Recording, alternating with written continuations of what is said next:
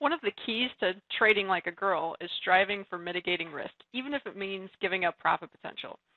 It also entails understanding that risk and reward are not always correlated, because taking on too much risk often means running out of margin money or emotional stability. Let's take a look at this year's wheat market, which has been absolutely treacherous for the bulls, and I guarantee it's shaken up a lot of traders. The best way to keep yourself out of trouble as a trader is to understand that none of us are perfect. So give yourself plenty of room for error and lasting power. If you take on too much risk, looking to swing it for the fence, hit the home run, more often than not, even if you hit once or twice, you might get lucky and have a big payday. At some point in the long run, if you continue to trade, that'll catch up to you. A trader in June of this year might have looked at the wheat market as a buy. The market was oversold. Fundamentals weren't too terribly horrible.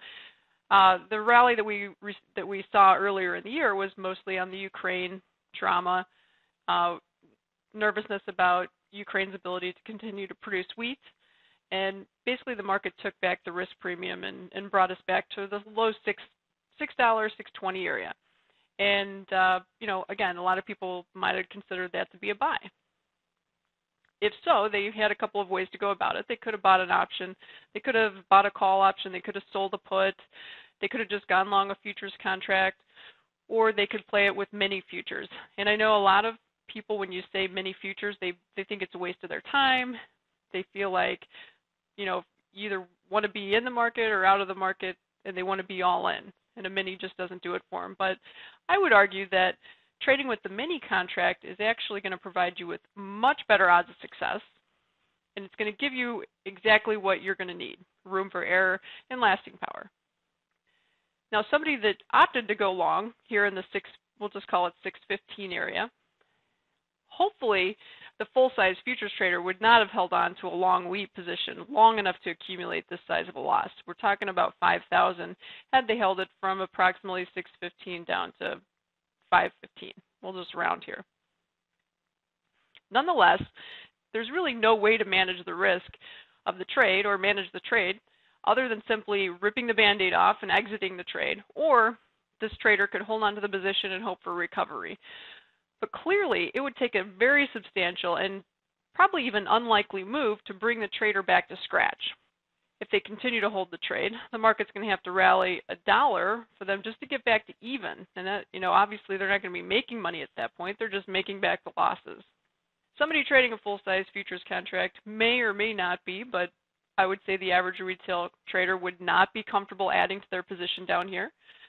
However, a mini futures trader with similarly unfortunate timing would be sitting on a significant loss, but a far more manageable loss.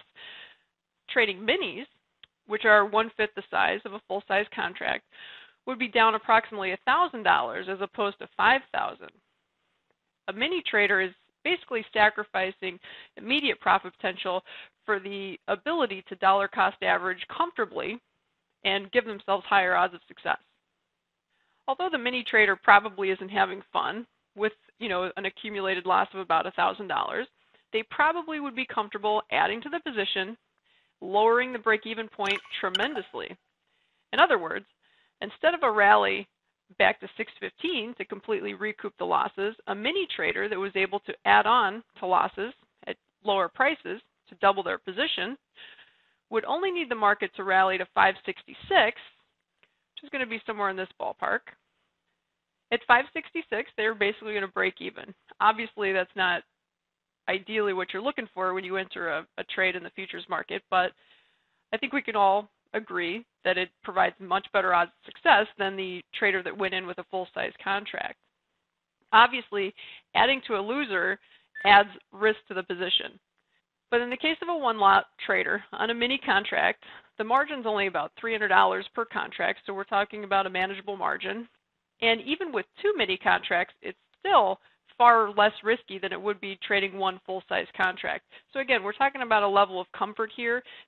It's really a mind game, and you want to avoid any potential scenario in which you're going to subject yourself to potential panic, overreaction, that sort of thing. Trading minis as opposed to a full-size contract, in my opinion, successfully helps to not eliminate, but significantly reduce the emotional turmoil that you're going to experience throughout a trade. And accordingly, you're most likely going to make better trading decisions. And again, shift the odds in favor of success as opposed to the other way. Obviously, the opportunity cost of trading with many contracts, lowering your risk and increasing the odds of success, is the potential of immediate and highly lucrative profit potential. Obviously, had wheat not have broken support and continued lower, had it found a bottom and rallied, somebody trading a full-size contract potentially could have made a lot of money in a very short period of time.